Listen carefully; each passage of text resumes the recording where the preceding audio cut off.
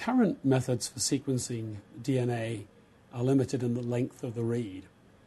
So if it's an enzyme that's copying DNA, in the absence of all the proofreading machinery that's in a cell, it eventually skips a base, starts to accumulate errors, and so on.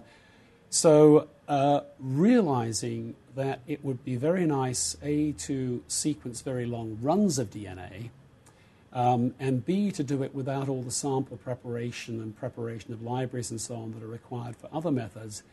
Some years ago, a number of researchers proposed techniques where DNA is threaded through a tiny orifice, and the idea was perhaps you could get a whole single molecule genome, so one piece of DNA from one cell, as opposed to many millions, billions of pieces of DNA copied from cells, to pass through a little hole. And the original idea was that somehow, maybe if you drove it through with an ion current, so you put it in salt and put a battery across it, and DNA is negatively charged, it'll go to the positive terminal of the battery, and the ions that flow through the hole with it will be blocked, more blocked or less blocked as each base goes through. That was the original proposal.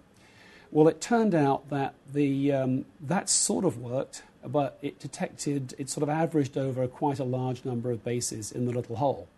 So the technique's made amazing strides. It's gone a lot further than a lot of people thought it would, but it's still a way off sequencing at the level of reading single bases.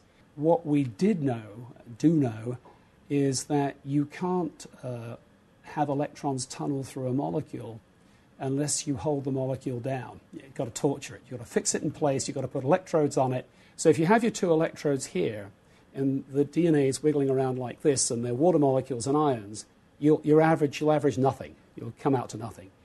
But if you can trap the molecules transiently in the gap, then you can get a read. So our proposal was, rather than tunneling between a pair of metal electrodes as the DNA passes through this way, you put chemical reagents that specifically recognize and form hydrogen bonds with the bases, so that every time a base goes into this region, it gets chemically trapped for a little while, and that completes an electronic circuit from one electrode to the next. So we've done a number of measurements that demonstrate the operation of this in principle, but never in a way that is practical for sequencing. There are all sorts of complications about our approach. And the bottom line is now we've worked out an extremely simple way of making bonds with actually all four bases, and in fact recognizing quite distinctly a very important variation of one of the bases that has to do with how cells specialize and differentiate.